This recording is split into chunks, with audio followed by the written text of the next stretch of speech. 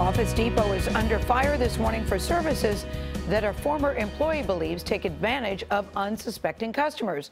An undercover investigation by CBS affiliate Cairo appeared to capture the company's technicians diagnosing computers with problems that don't even exist. Hate when that happens. Reporter Jesse Jones broke this story, and he's in the Cairo newsroom in Seattle. Jesse, good morning. Good morning, Gail. Office Depot says it helps about 6,000 customers each and every week using the Office Depot PC Health Check. The company says that it does not condone any of the alleged conduct we uncovered, but our hidden camera showed how employees used the service to sell expensive repairs that basically weren't there. Performance and security is poor. Office Depot technicians repeatedly told us our computers were infected. It's got malware symptoms in there. And that they could fix them for a hefty fee. Actually, it looks like it's 180 right now. Okay, so this is what I need to get rid of that malware. The only problem? All the PCs were brand new and fresh out of the box. The computer security firm IOActive also gave them a clean bill of health. We found no symptoms of malware on these computers when we operated them.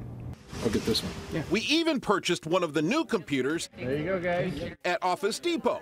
But when we brought it to technicians at a different store, Malware symptoms were found in the machine. I hate the program. I hate it. Office Depot employee Shane Barnett says his bosses ignored his repeated warnings and were more concerned about sales and quotas. I refuse to do it. They're like, you have to hit these numbers. And I'm like, I'm not going to make things up so you can hit your numbers. I'm not going to do it. Where do we take a computer to be looked at? We brought 6 computers for checkups at Office Depots in Washington and Oregon. Having any trouble with it? Just slow. At 2 stores, employees said the computers only needed antivirus software. So computer right now, it's clean. No, everything looks good. One even told us to ignore the test results. It's going to recommend a PC tune-up, but you really don't need to because this is a brand new computer.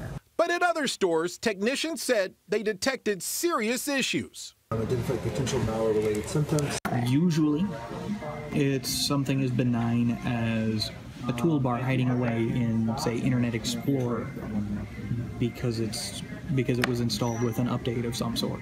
Okay. All the way up to full-blown viruses trying to steal your credit card information so they can ruin your credit. According to IOActive, anytime a customer complains about pop-ups, slow speeds, virus warnings, or frequent crashes, Office Depot's computer scans will automatically come up with problems to explain it.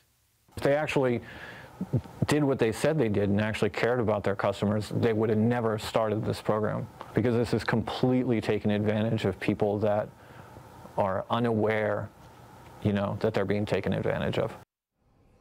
Shane Barnett says he has lost hours since he has complained about this for 2 years. 2 years. Now, Office Depot declined an on-camera interview, but says we fully intend to review the assertions and take appropriate action. Nora? All right, Wow. Jesse, thank you. That's eye-opening. Yeah, why did you even look into it, Jesse?